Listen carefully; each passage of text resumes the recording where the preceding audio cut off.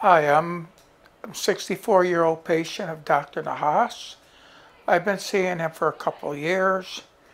I started having issues with my heart, which resulted in a lot of uh, problems with my legs. My legs were always swollen, the veins were bad, and he explained to me some procedure that he did that's gonna help relieve.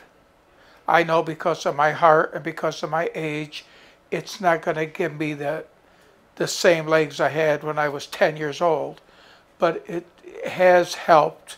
It has shown improvement on the leg that he worked on, uh, as far as strengthening.